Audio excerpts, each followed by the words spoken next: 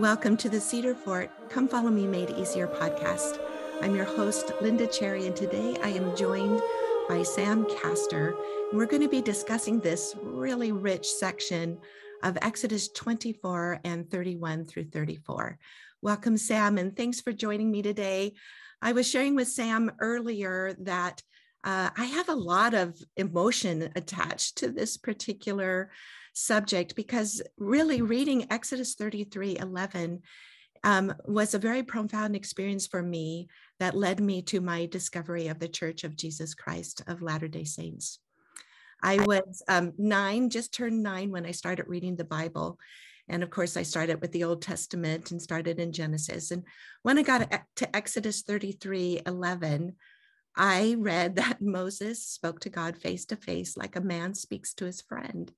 I just couldn't even believe it because I was growing up in a church and in an era that people were teaching that no one could ever see God's face. So I ran out. I totally remember this so clearly. I ran out to the kitchen with the scriptures open and showed my mom and said, "Mom, God talked to Moses and Moses saw God's face. And this is incredible. And there must be somebody today that's also talking to God."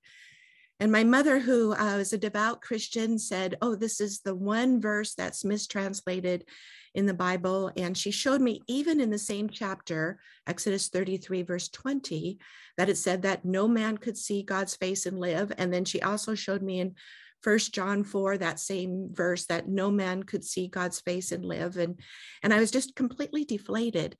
And even though I was 9, there was something inside of me that I just really believed that Moses saw God's face. And then it was just the clear sort of extrapolation from that somebody else must be seeing God's face too, because the whole sense in the scriptures that it tells us that God is the same yesterday, today, and forever. And I was just earnestly seeking for that. I really, really wanted to know God in that way. So I took my scriptures and I started going to church by myself to the Methodist church, and I took those scriptures to that minister. And then later in the next years that followed, I would still take that scripture to the different pastors of the different churches I was investigating. It was always the scripture that I took, my very first one that I wanted to talk to any minister about. I have to laugh now when I picture these like 10, 11, 12-year-old kids coming to a minister asking about it. And they always said the same thing. But by the time basically I was 16, I'd also discovered that Ezekiel had seen the face of God, that Isaiah had seen the face of God. And even in the book of Revelation from John, he sees into heaven and sees God on his throne. And for me, it was not even, Sam, that I was seeking for that experience myself, but I specifically wanted to know that there was a prophet on the earth that God was speaking to, and that people could know what it is that God wanted for us. One of the heartbreaking things for me is that these ministers were always telling me that Revelation had ended with the New Testament, and that there was no more revelation after the death of Christ's apostles. And so, did you ever run into anything like that? I did. And first of all, what a marvelous story or experience you had with it, you wanting to seek that, to understand it, to decipher it. And I can imagine you walking up as a 10-year-old or a 11-year-old and saying, "Hey," the innocence of a child, and saying, "This is what it says." And you're right, there's so many corollaries. And even Christ himself says, "If you've seen me, you've seen the Father." How could we see the Son of God and not see God? It just doesn't. I mean, obviously, we've learned that God definitely has such a profound impact on people. You have to be worthy to see him. You have to be transformed or transfigured to be able to be in his presence, like these prophets were. And when after Moses sees him, there are times when he comes back down off the mountain and he's radiating so much light. They're like, "Hey, put a towel on your face. You're too bright. We don't want to be around you," because he's been changed by it. But he still had those experiences. And I remember having those conversations with people in Romania with different religions, because we would have conversations with people and we'd read parts of the Bible. And it was always interesting to me that someone would profess to know God or know his word, but insist that they couldn't see him. And that to me was such a tragedy, because there's Christ, like we talked about, I think in our last discussion, me and you, we talked about how knowing Christ is eternal life. Mhm. How can you know someone if you can't see them? And this idea is so interesting to me right now with masks that we've all experienced, this identity suffocating reality of wearing a mask, where you can't really interact with people, and we look like objects to each other in some respects if we're not careful. And so revealing removing the veil, removing the mask, showing who we really are. This topic is one of the coolest topics, I think. So Yeah. I'm really excited to discuss it with you. Thanks. And I do have to just share that, I think I've shared before that I was raised in a household that was pretty anti Church of Jesus Christ of Latter-day Saints, and specifically anti-Joseph Smith. And so as I was looking around and going from one minister to another, it's so kind of ironic that the last place I ever would have thought during those days was to look to the prophet Joseph Smith. And I'll never forget when I first started talking with my missionaries, and they were bearing testimony about the first vision. And I just had such a powerful witness that still overcomes me so many years later, as I just felt such joy in knowing that what I had just felt as a 9-year-old in my heart was true, and that the message to me of the restoration of the gospel of Jesus Christ and the restoration of revelation of the new and everlasting covenant and of the ordinances of the temple, it is that proof that God does love all of his children, and that what was offered to those in the past of being able to know him personally is offered to us today. And Brigham Young once said that he felt to sing hallelujah all the day long that he ever knew Joseph Smith. And I have to tell you that I feel that same way. It's just so amazing to me to be able to have this knowledge that we do, and particularly the knowledge of what was happening here with the Israelites and how it applies to us. Because, the whole reason for the Israelites coming to Mount Sinai in the first place is that the Lord had promised Abraham and then later Joseph of Egypt that he would bring the Israelites back out of Egypt and back into the promised land. But on their way to the promised land, it's like they had this sacred holy appointment. And that holy appointment was to come to see and know who God was at Mount Sinai.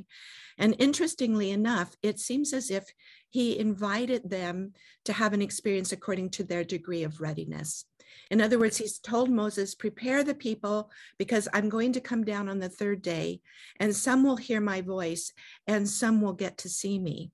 And in fact, we know that 70 elders, in addition to Moses and Aaron, did go up to the top of the mount and did see the Lord.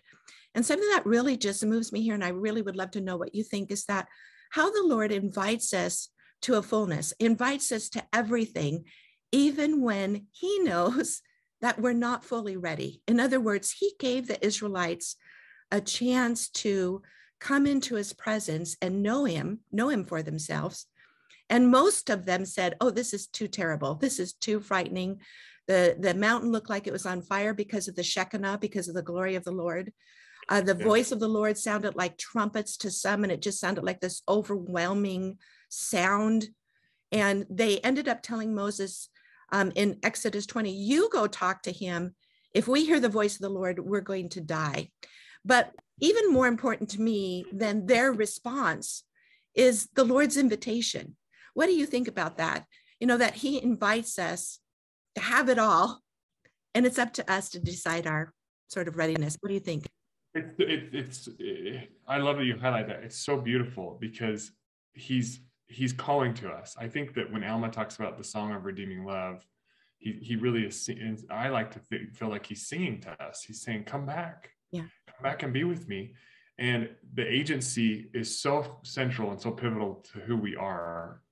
He won't violate it, but he will call to us. He will sing to us, and that means that it's painful at some level for us to recognize that we're not where we want to be, that we need to change our position. We need to change where we're looking. We need to look to him and live. and seek him, seek his face. I mean, if you count up the number of times it talks about the Lord revealing his face or seeking his face, or that he's hiding his face, or that,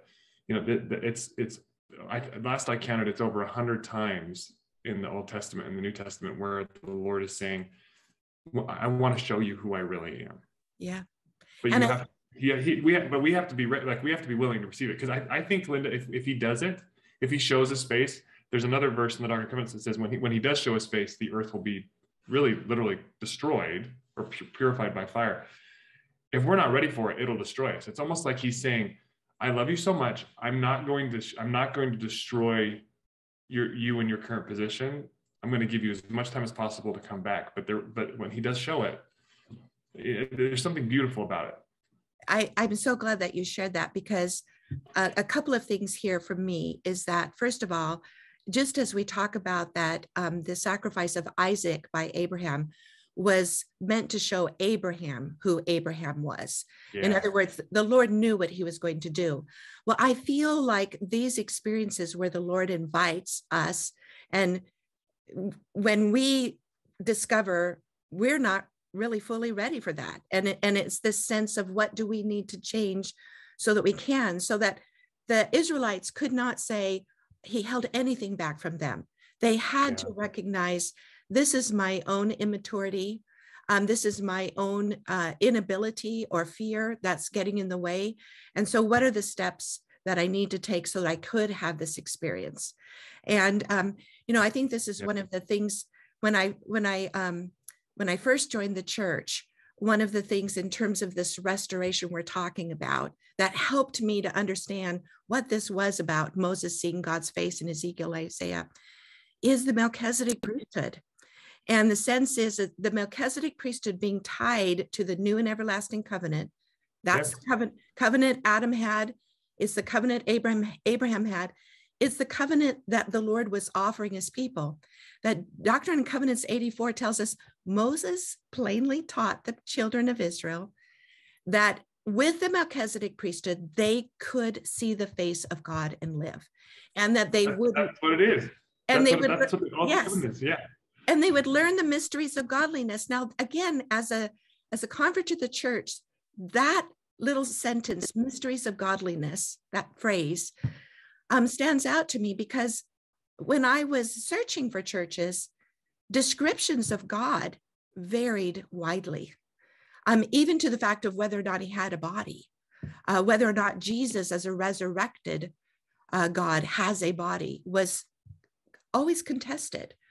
And this sense of the Melchizedek priesthood enabling one to understand the mysteries of godliness, I think that understanding comes because they're being offered to see and know for themselves. I love that. What do you think? I love that. I agree with you 100%. There's so much sprinkled throughout history that points to this idea of, that's the oath in the covenant in Doctrine and Covenants 84, where it talks about we're trying to know him, and it talks about Moses trying to bring the Israelites up.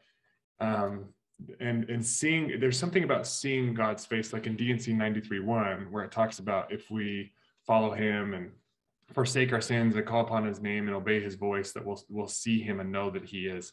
There's something about seeing faces that's so impactful to who we are.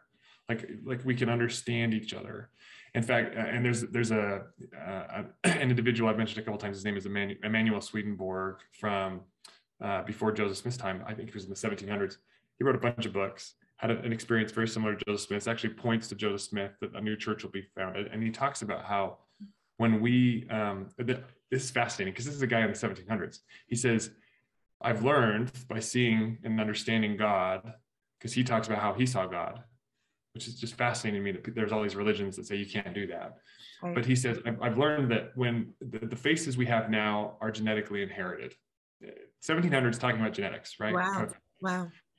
Genetically inherited. And when we die, we'll, in the spirit world, our faces start to reflect the virtues or vices that we've lived.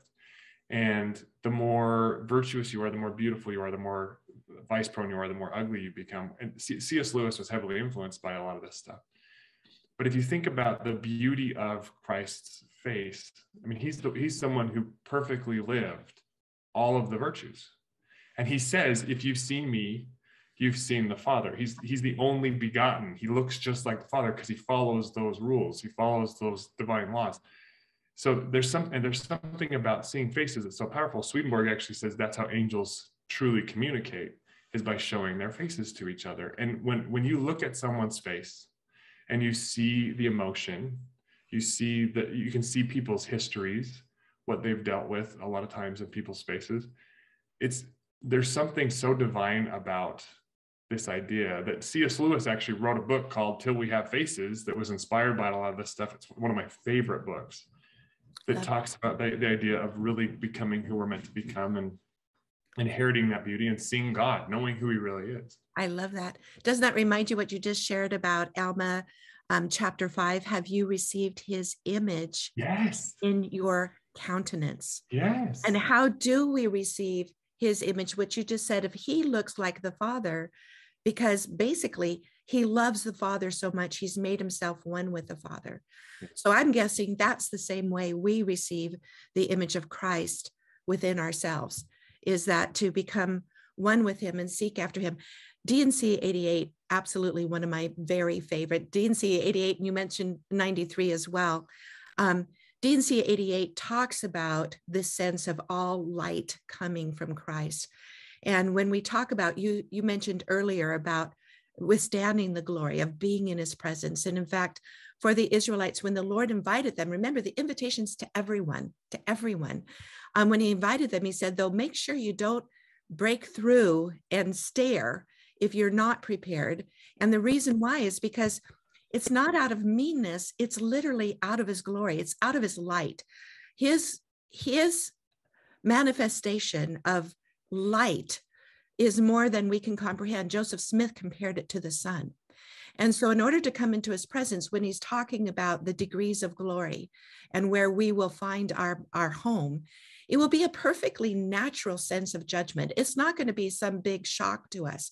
It's about how much light, and again, this is D&C 93 as well as D&C 88. How much light have we been taking in?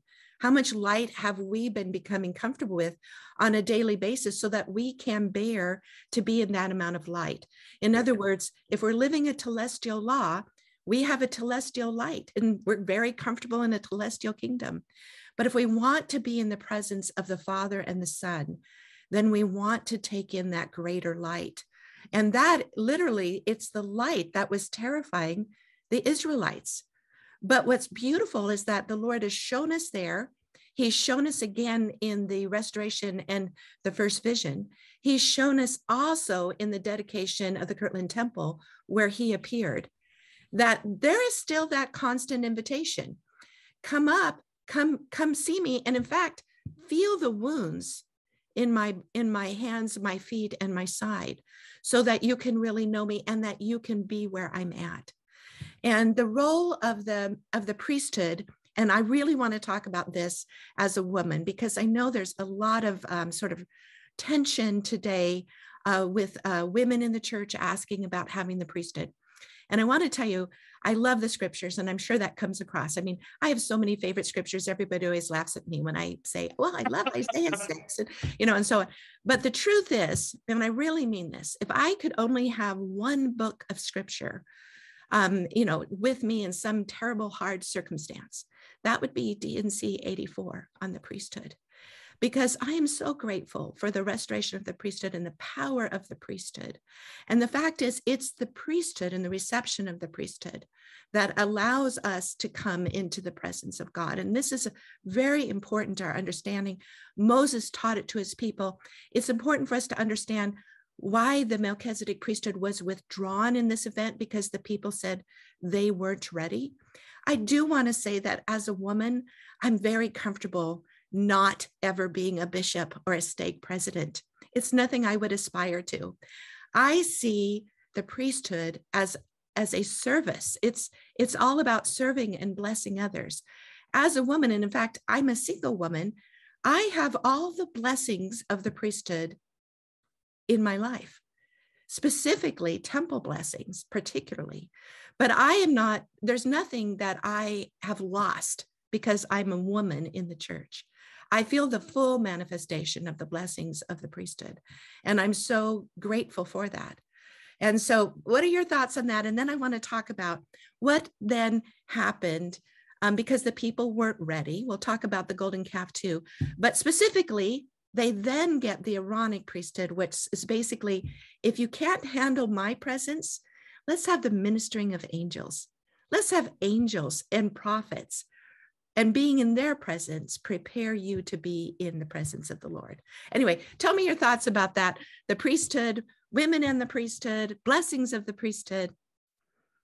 Well, I love the topic, and I love your enthusiasm for it, because I have so many thoughts. First of all, I tell people all the time at seminary institute classes, I'm like, hey, it's faith that causes miracles. You don't need the priesthood to perform miracles. Priesthood is what facilitates salvation. It's what facilitates ordinances so that you can draw closer to God and go to the temple and all those things. It's all tied to that progression, climbing Mount Zion, like Moses is trying to help the people do. But miracles can happen with just faith. All it takes is faith. And you don't even have to be a member of God's church. You just have to be a member of his kingdom. Which is why there's all these examples of people who come to him when he's on the earth and they say, hey, heal my child, or take care of this need I have. And he says, I like the woman who said, hey, even the dogs get the crumbs. Her faith was so powerful. Or the woman that touched his hand, his robe. Right. It's faith in Jesus Christ that creates miracles. So the priesthood, I think it's sometimes inappropriately conflated with the glory of God and the power of God. I mean, it definitely is those things. And his glory and power is so amazing, it overflows all of it. Right. It's just, right. It's pervasive everywhere if you're willing to receive it. And so on this point of the Israelites being willing to receive, we really have to, I feel like we have to surrender the dust of this earth. Like we literally have to let go of Babylon so that we can accept the gold of heaven above. We have to make room in our hearts. Like how, I've talked about this before, but Enoch, it talks about how when he finally saw Christ, his heart swelled wide as eternity. I love that idea because he was literally stretching his capacity to receive what God had in store for him.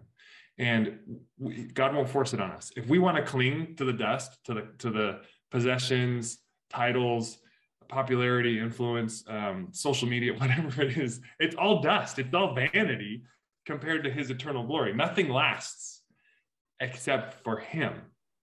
And he's calling us to that eternal nature. He's calling us to that divine appointment if we're willing to receive it. But he's not gonna force anybody to heaven. And so it's interesting too, because I remember as a child, as a young man, listening to, I have an uncle who taught Institute at Utah State, Bruce Rogar, taught world religions. And I remember him and my dad talking, they were always discussing the scriptures about how the Israelites were invited to prepare themselves and cleanse themselves to enter the presence of the Lord. And the Lord says, hey, you need to perform some of these sacrifices to clean yourself. One of them is don't sleep with your wife. Purify yourself and do these types of fastings or sacrificing. I think it's not that there's something improper or unholy about being intimate with your wife. It's more about this idea of letting go of the trappings of this earth, letting go of things that may distract you from me, because I want you to be open to receive what I want to give you. And all those things are good. It's just in the right order. Make me the priority, right? I think that exactly what you said takes us back to your very first that you mentioned, Doctrine and Covenants 93, about having an eye single to the glory of God.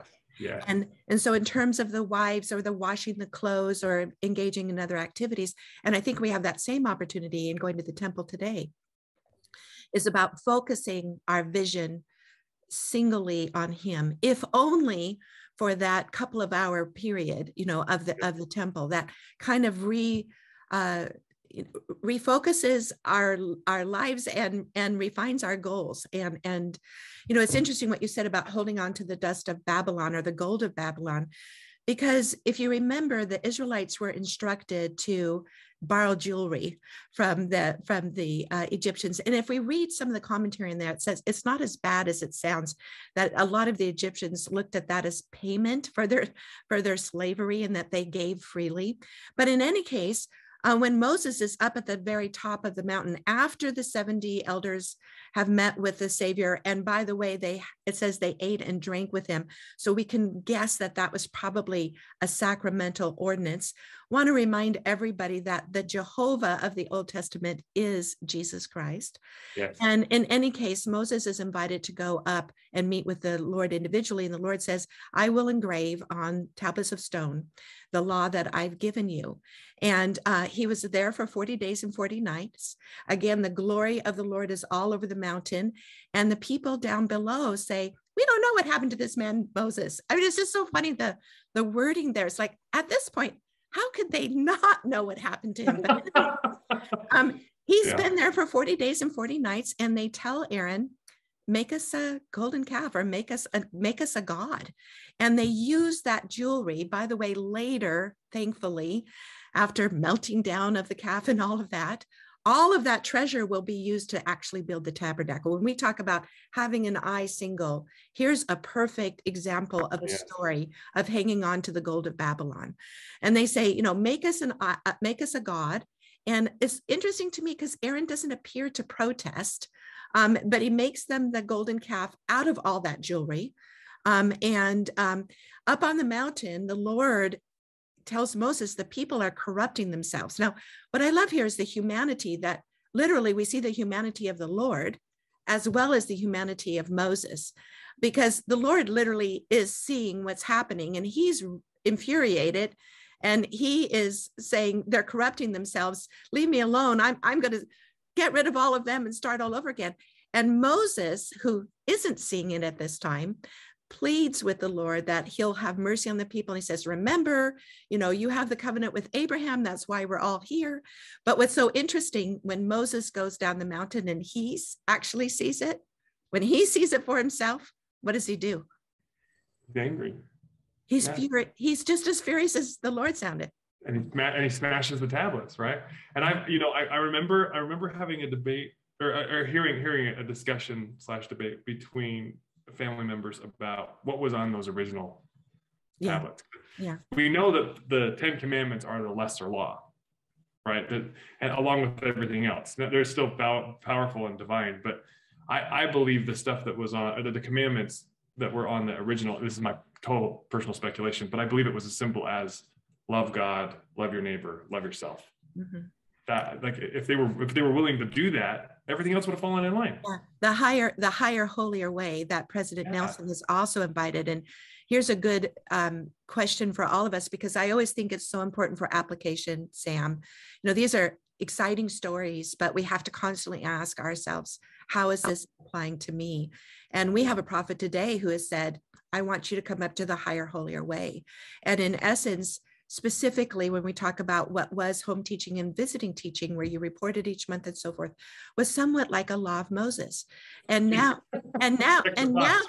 that we don't have that, I'm hearing reports really all across the church. How are we doing in our higher and holier way of ministering? Well, we might be able to relate to the Israelites, because the truth is, I don't think we're doing so great. I don't think we are either.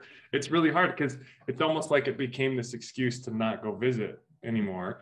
And, it's funny, you mentioned bishops and stake presidents. My stake just got reorganized last week. And I'm on the High Council, and it was a really amazing experience to be able to see that process and that revelatory process unfold. Time and time again during this meeting with the 70s that came and visited us, who are representative of these 70 men that went up and visited the Lord, right? They have that authority and that connection with him. They invited us time and time again to visit with people, to ministering. It isn't just sending, it can be sending someone a text message, but it's connecting with people, having compassion on people. And when I look at the true doctrine of the priesthood, it's about that connection. It's about that compassion. It's really about charity in action, which is what Christ is trying to get us to do. All those laws, all those things, and just like you're saying, with us being very similar to the ancient Israelites and learning the higher law is seeing each other and having compassion on each other and loving and serving each other. And it's more effective back bring it full circle. It's more effective when you see people's faces. Yes, I love your saying that. And that reminded me in terms of being a higher, holier way is that the invitation to the covenant in Exodus 19:5-6 was the Lord said that if you will keep my commandments and keep my covenant, you'll be a kingdom of priests and a holy nation. In other words, he was wanting to exalt them from what had been slaves. He wanted them to be kings and priests, but specifically kings and priests unto him, kings and priests unto God. And of course, the feminine aspect of that would be queens and priestesses unto God. Yes. Takes us back to that single, the I single, right? Is that if we see God, we see ourselves as his children, and that lifts us. So when you were talking about, letting go of the dust of Babylon to be something higher, we're talking about the higher and holier way. Not only does God want us to know him, he wants us to know ourselves. And the best way for us to know ourselves is to see ourselves in relationship to him. And unfortunately, the Israelites only knew Pharaoh as a king and the false priests of Pharaoh who manipulated and exercised power over others. So they didn't fully recognize what was being offered. I also do want to say, because there's always this commentary on being a peculiar people, that that word in Hebrew is chakala. I'm not saying it right, I'm sure, but it means basically like, you're my one and only. So a lot of rabbis refer to this experience at Mount Sinai and that specific invitation. I bear you on eagle's wings and brought you unto myself. You're going to be a peculiar people to me above all other people. A lot of rabbis have taught for millennia that that is a betrothal of the bridegroom to the bride, his people. Like, this is the most loving language that we can even begin to comprehend. And the Lord is saying, I don't want to keep you as slaves or even servants. I want to lift you up to be my children and to be then joint heirs and equal to me. And so this whole exercise, again, was to show them not just himself, but to show them what their destiny was as his children. And so again, we still have that invitation extended to us.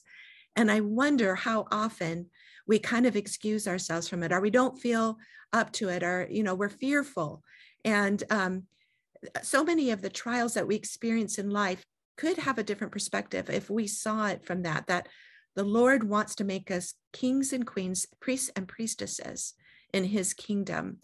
And to your point, Sam, serving, blessing, having compassion on others, showing forth the pure love of Christ, which is what he came to show us in his whole ministry and life. I love that. And this idea of the mysteries of godliness, I have come to believe through my experiences in studying, and I'm not good at it. I'm still working on it. But I've come to understand that godliness isn't just you becoming like God or having the characteristics of God. It's because God changes everything. Yeah. Christ changes everything around him. He elevates everything. It's one of the reasons why he veils his face, because he's trying to protect us from him at some level. Godliness is this idea of helping other people become like God and us becoming more godly in the process. There's that elevating, that collective elevating, communal elevating idea that I'm sure Moses wept over. I'm sure he saw the potential and his heart broke and of course it would make sense that he would be angry. Yeah. But here's the thing is that afterwards, we're still not cast out. Yes. Because one of the most beautiful things, and it's actually not included in our scripture block, but I had to say it anyway, because we have 24 and then 31. Well, chapter 25 talks about the tabernacle. And specifically, if the people were not ready and they'd prove to themselves, he gave them the opportunity to prove to themselves that they were not ready. Well, then the way that he could show them how to become ready, to come into his presence and really know him, was through the tabernacle that later became the temple. And the Lord showed Moses in the mount everything to do with the tabernacle, everything from literally what the stakes in the ropes would be like in the ground, to the veil in front of the ark of the testimony, to the services that would take place, the sacred, holy feast and festival days and when they were to take place. And all of that, including zones of holiness, was to sort of replicate this experience again. Come up to the mountain, come and know me. So we have the outer courtyard representing the celestial world. We have the inner with the terrestrial, and then we have the Holy of Holies, where it was acted out. Here is what you need to do in order to come back into the presence of God. And everything is underscored by the sacrifices and the blood that represent the atonement of the Savior Jesus Christ. And that even when Moses wrote down the covenant before the tablets were broken and before the Lord wrote the first tablets, Moses had written down the law of the covenant in a book. And he offered sacrifices, and he kept part of the blood of the sacrifices. And he read the covenant to the people. And this is important. They said, we are willing. All that the Lord has asked, we will do. And then Moses took the blood and he sprinkled it on the book of the covenant, and he sprinkled it on the people. And what an impact that must have had, symbolizing what we read so often in the scriptures about we have to have our robes washed in the blood of Christ. You know, that literally we have to have his blood on us. And King Benjamin, with his wonderful people who were already great people, when King Benjamin explained the covenant and the atonement to them, or I should say renewed it, because they certainly had it before, the people fall to the earth and they say, oh, have mercy on us and apply the atoning blood of the Messiah on us. And so this step of the blood on the people, the blood on the book, the blood later in the temple under the Aaronic priesthood, that because of the loss of the Melchizedek priesthood, we had proxy representatives in the temple, where the priest in the temple, the direct sons of Aaron, direct descendants of Aaron, go through acting out that return. So the people are kind of one step removed, which is unfortunate. But everyone knew that the holiest day of all, the most important day of all, was the Day of Atonement. And on that day, the high priest, and only on that day, could he go into the Holy of Holies. But as Paul said, not without blood. In other words, he could only enter into the Holy of Holies because of certain ritual sacrifices that took place, first for himself and his family, then for all of Israel, and taking the blood of those animals and putting it on the mercy seat, putting it on the veil, putting it on the menorah and all of the instruments inside of the tabernacle. So this constant underscoring, teaching, only through the blood of Jesus Christ, only through the blood of the Messiah, can we attain presence and that place in with our Father in heaven. Share your thoughts. That's beautiful imagery, and it's all I'm thinking is he's just inviting us to follow him and surrender to receive. It's let go of the distraction, accept the eternal. And there's so much power in this. I think I love the idea that when we see him, he shall be familiar to us. I've often thought, well, you got to finish that verse, because John says we'll see him as he is, because we are like him. Yeah. And I love that too. And there's this idea of familiarity, that he really is our older brother, that he really is who we follow down here. He really is the person we put our faith in to descend below so we could ascend higher. Like Abraham Gileadi, one of my, an Isaiah scholar who's one of my friends, he says that, this idea of descent before ascent. But this idea of him being familiar, of us knowing him, of us feeling him. It's funny, when I teach a seminary class, I shouldn't say funny, it's the wrong word. It's very revealing to me. When I teach a seminary class, sometimes the kids will be goofing off, or we'll be having fun. Or yesterday, for example, we were talking about the power of the word. And I said, who here knows curse words? And all of them put their hands up. And I said, well, who here knows blessed words? And they were like, huh? And then we started talking, we're a little funny with seminary kids sometimes to get them engaged. And as we progressed from funny to the sacred and the solemn, as soon as I mentioned, and this happens all the time, as soon as I mentioned Jesus Christ, a hush enters the room, a reverence. a sacredness. And it's not just because he's powerful. It's not just because he's the God of the universe. It's because we love him, because we feel how much he loves us, because when we see him, we'll recognize him and we'll remember how much happiness and how much joy and how much identity is connected, that all of it is connected to him. And that reunion is, that's what I hope for. I hope I can be ready when he shows his face, because we know that when he comes again, he'll show his face to many, and that there will be many, many second comings as he gathers those who are willing to hear. I hope I can be ready to see his face. I hope I can let go of whatever continue to let go of whatever distractions or whatever whatever is eclipsing my view of him. I want to be ready to see his face when he appears. Beautiful. That reminds me, thank you, Sam, so much for that. You're such an inspiration to me.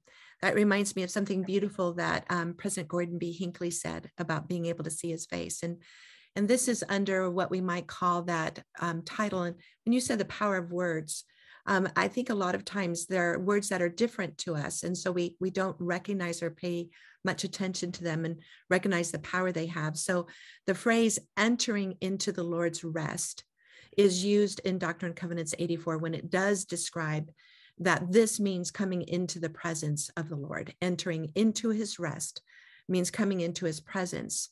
And Gordon B. Hinckley said, "It has been my privilege on various occasions to converse with presidents of the United States and important men in other governments. At the close of each such occasion, I have reflected on the rewarding experience of standing with confidence in the presence of an acknowledged leader. And then I have thought, what a wonderful thing, what a marvelous thing it would be to stand with confidence, unafraid and unashamed and unembarrassed in the presence of God.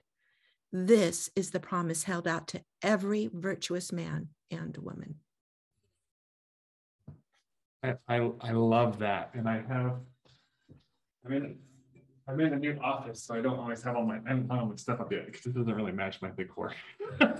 But it's D&C 121:45, and this idea of what then your confidence shall wax strong in the presence of God, and the priesthood will distill upon my soul as the dews of heaven.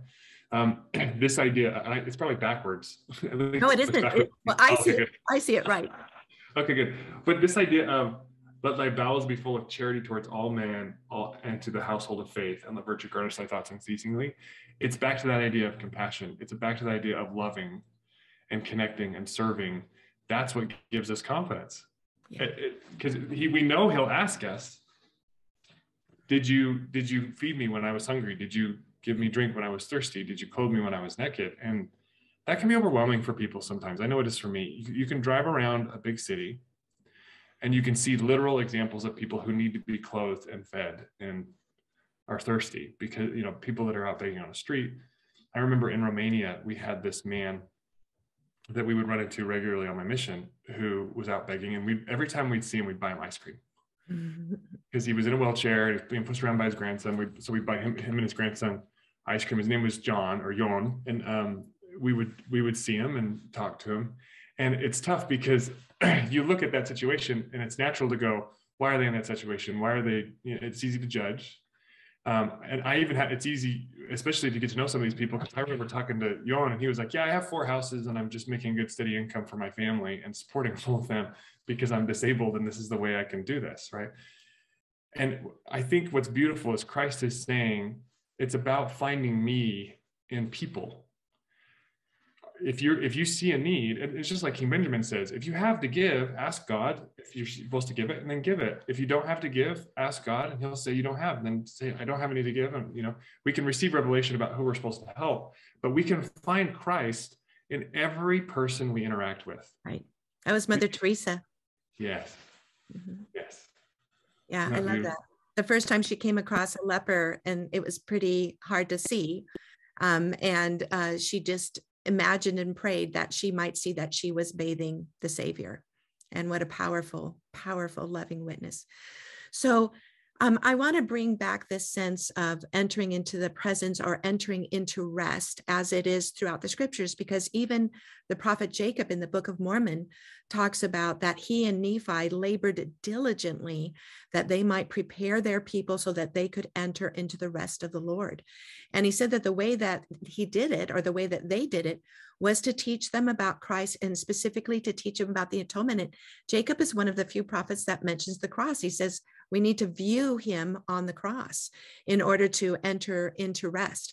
Now, what's interesting there for me, I love studying about the ancient temple. And in the ancient temple, every single day at 3:00, there was what was called the hour of prayer. And all of the people in Israel would join together for that prayer. This is what Zacharias was doing when the book of Luke opens and Zacharias is burning incense before the veil. It's the hour of prayer. It was a very sacred moment in the daily life of an Israelite, and people would stop what they were doing. Many people did come into the temple courtyard, the outer courtyard, to participate. And it's written that they would either have their hands upraised in prayer, or they'd be stretched out with their hands stretched out on the ground with their arms stretched out, joining in this ritual prayer that the priest would say in front of the veil. And it's a ritual prayer, the same as we have sacrament prayers. So that this prayer that would be said every day, in essence, and I'm paraphrasing here, for those who are interested, I can put that in the notes below. But basically, the prayer was, forgive Israel for our sins, and let us into your presence, and let us behold the countenance of thy face. So yeah. Israel never forgot what happened at Mount Sinai. And most Jews today, when they celebrate Pentecost, are still anticipating fulfilling that invitation. In other words, they recognize, oh, we weren't ready, but we want to be ready next time. And one of the beautiful things is that in some of the sects, the women braid their hair with jewels, like a woman preparing for a bride. So a lot of the rabbis, again, teach this is going to be the wedding when the bridegroom comes, and we want to be ready. So in any case, they had this prayer because they never forgot, oh, we didn't get to see his face, but we still have the promise we can. And so how powerful it is that when the angel Gabriel comes to Zacharias, first thing he says is, thy prayer has been answered. And that prayer is the ritual prayer. Then there's a comma, and thou shalt have a son. In other words, Zacharias is not praying about a son when he's performing the ritual sacrament prayer, if you will. He is praying the prayer that all Israel is expecting him to pray. And he would have normally gone outside on the steps, raised up his hands and given the priestly blessing, which would include, may the Lord's face or countenance shine upon you. And remember, the people are so confused because he can't talk when he comes out. But in any case, Gabriel is saying, that is so cool, by the way. I had never connected those things. That is so cool. So Gabriel is saying, this prayer is answered, and this is the way it's going to be fulfilled. We're going to have your son, John, be the preparer of the way. You're about to see the Messiah. Now, Paul extrapolates, and Paul is one of the best doctrinarians on the ancient temple. The book of Hebrews is believed to have been written to the priests and explaining to them what it was the temple ceremonies meant. Now, Paul starts in Hebrews chapter 4 and repeats many times. He says, the promise of rest, remember, so what does rest mean? Coming into the presence of the Lord, was given to them, the Israelites, but not being mixed with faith, they were not able to receive it. And he says, let us fear lest that same promise, we don't come up to it. And then he explains that the role of the high priest in taking the blood, and he also goes back to Moses sprinkling the blood on the people. He explains that he says the blood of bulls and goats could never save us. He said, but we have a high priest from the tribe of Judah, and he makes the point, tribe of Judah, therefore not able to officiate in the temple. And he tells us, oh, and it's because he has the Melchizedek priesthood. We have a high priest after the order of the Melchizedek priesthood in Jesus Christ, who with his own blood has opened the way, has opened the veil to us. Now he says, let's go forward with boldness through a new and living way, through the veil, that is to say, his flesh. And so again, this promise coming down through the ages of come into the presence of God, really know God for yourself. Every time Christ does appear to any people, he always invites them to touch him and to have that personal witness and that personal knowledge. And Paul is saying we should have confidence in going forward and seeking for this same blessing. And I also love that Paul is teaching us it's available through the Melchizedek priesthood. What wonderful connections you've just made in my brain. That is so cool. That is so cool. And it's so fulfilling too, because I think in some ways there's been and maybe we don't, in ways we don't fully understand, there's been a crutch throughout history where people have been drawn to the idea. That's why they built the golden calf. They've been drawn to this idea that there's something physical that has to save us. Mm-hmm. The staff, or looking at the even the serpent on the staff, or worshiping an idol, or these different physical things that really, if we're not careful, that's what becomes the dust of Babylon, right? Yeah. And Christ is instead saying, no, it's me. Come know me. Come see me. Come be with me. Come back. And he prepares a way. And I oftentimes envision this idea of lifting the veil, like how a bride lifts her veil when she's married. The symbolism there, it can be very powerful that, we finally see. Can I say I wrote a book on that called The Redemption of the Bride? You did. And I couldn't remember what it was called, and I loved that. It has all of this in there. I want to share, because I know we need to close fairly soon, but I want to share a prophecy of Jeremiah that kind of encapsulates everything we're talking about here. And he says, behold, the days come, saith the Lord, that I will make a new covenant with the house of Israel and with the house of Judah, not according to the covenant that I made with their fathers in the day that I took them by the hand to bring them out of the land of Egypt, which my covenant they break, although I was a husband to them, saith the Lord. But this shall be the covenant that I will make with the house of Israel. After those days, saith the Lord, I will put my law in their inward parts and write it in their hearts, and will be their God, and they shall be my people. And they shall teach no more every man his neighbor and every man his brother, saying, know the Lord, for they shall all know me, from the least of them unto the greatest of them, saith the Lord. For I will forgive their iniquity, and I will remember their sin no more. In my mind, this is just what you were saying, Sam. In that moment when every knee shall bow and every tongue shall confess, right? This realization. And I like to think that if he's writing it in our inward parts, I always like to think of a good hug. I think, yeah. I think that he wants a relationship with us. He wants a close, he wants an intimate relationship with us, a very close relationship. And I just figure if I ever were to either touch his wounds or I were to have that hug, it's written in my inward parts. But the truth is, and I think that you've alluded to this, Sam, is that we have many opportunities to have his covenant and the spirit and witness of who he is written in our hearts on a daily basis, through our prayers, through our service, through our truly seeking him and seeking to have his light in our lives. And I love the again, back to section 93, if our eye be single, our whole bodies will be filled with his light. That's the true definition of being in our inward parts, right? This idea of being quickened by that celestial level of love and light. And then back to the restoration where we began. I began this search because I wanted to believe that God was talking to somebody today. And I wanted to follow him, and I wanted to know him, and I wanted to know there was revelation. And we have that entire